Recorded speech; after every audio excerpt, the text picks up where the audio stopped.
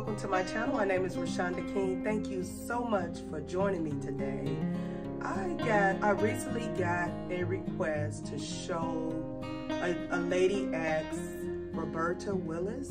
She asked if I can show how to do a 3-layer backdrop using crystal curtains. So I'm gonna start off with showing you 2 different ways that you can do 3 layers or add the crossbars to do 3 layers. Okay, here we go. So one way to create the double layers is to have 3-inch valance hangers. I have 2 sets. So I'm gonna put these here, or let me just see if I can bring you closer. So you take the hanger, you put one here, and then you take another one and you put it on the back side. And then you can add, you'll be able to add a crossbar here, here, and here.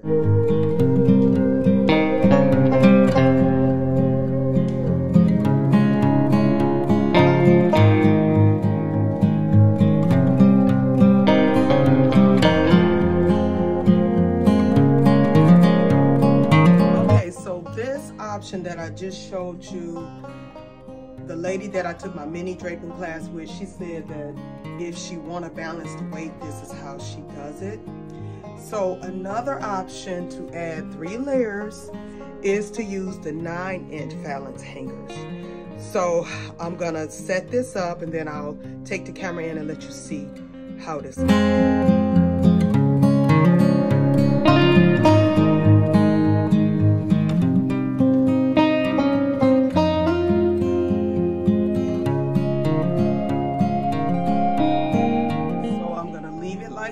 And now I'm about to load my panels. So I'm starting with the 3rd layer.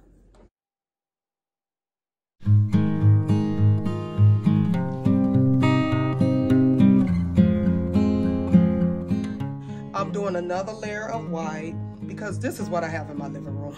So I kind of pretty much just grabbed, I have some new 14 feet long white drapes, and I'm just using these because I have some things packed for a wedding and I don't want to unpack those things. So I'm gonna use these, and then my top layer will be my crystal drapes. I happen to have some, but they're kind of on the short side, so I'm gonna make that my first layer.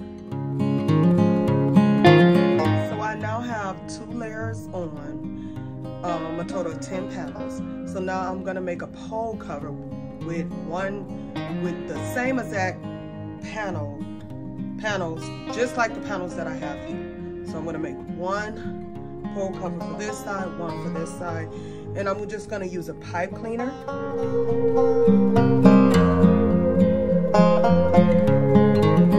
So I got my crystal curtains from JCPenney. They are, unfortunately, they are only 7 feet long. So when you have panels that are shorter, you want to take those panels to your uprights, and you want to just attach them to the uprights. You can, you kind of limited on the designs because you don't want people to see them not touching the floor. So I'm just gonna put these on, and you will see what I'm talking about.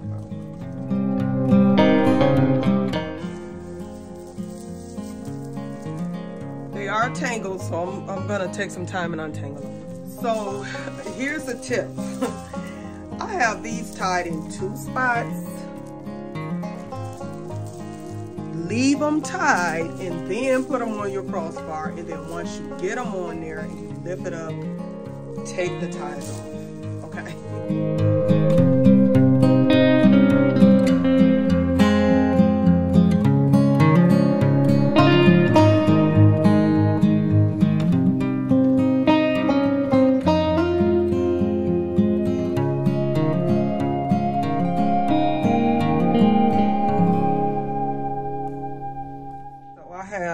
Some Chanel stems doubled, and then I have some single, And I'm just about to gather that second layer to the middle and just do one big gathering here in the center.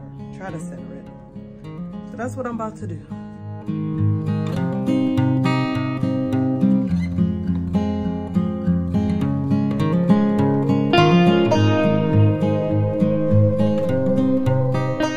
So I'm trying to loosen this second one up some.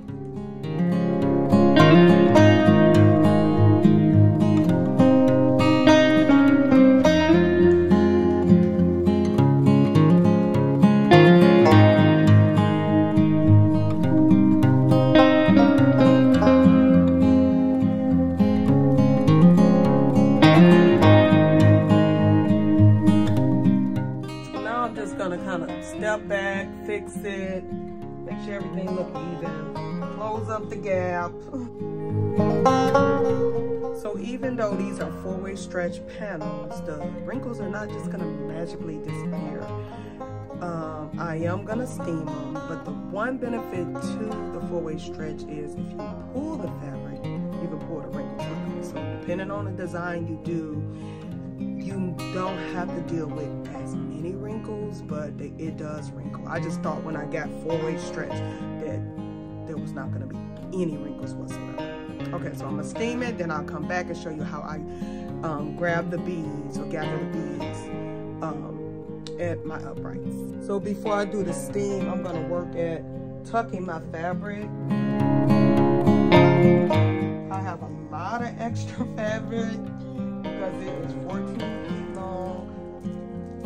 So, and my ceilings only go to almost 8 feet. So I got a lot of extra fabric. Let's see if I can roll it. So like that. That's what I'm going to continue to do to all my fabric, and I'll come back after I have steamed it. So I see a spot here on the pole that I'm gonna gather these beads to, and I'm just gonna make sure it creates like a swoop. So while in my hands, I'm just gonna kind of create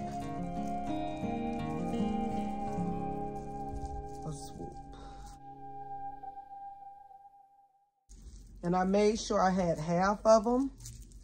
So I'm just trying to loosen it up as much as possible. Oop, lost that one. But because they're short, I'm not gonna be able to play with them too much.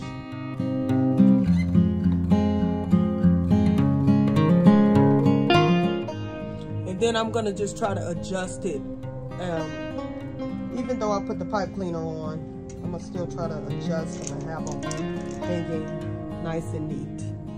So for the crystal curtains, I had to undo the pipe cleaners and kind of loosen it up and give it the shape that I wanted. And I kind of wanted the strands to go in order. Like if this one was, since this one is first, I didn't want them to crisscross or overlap like that. Now for the center, I just got a sequin napkin and just folded it, and I used corsage pins to secure this here in the middle. Roberta, I hope this tutorial was useful, so please let me know in the comments below if this was a help for you. And if you have any more questions, feel free to leave them below, and that's to everyone, anyone. I'm still learning the draping, and I am gonna get some training under Precious Stevens. She's coming to Detroit, so I'm gonna attend one of her draping classes and get some more training. And because like I'm doing things, but I'm not that sure about how to do it or the proper way to do it. So I'm gonna list and link everything below. So please like, share, and subscribe to my channel. I thank you so much for joining me today. Until I see you next time.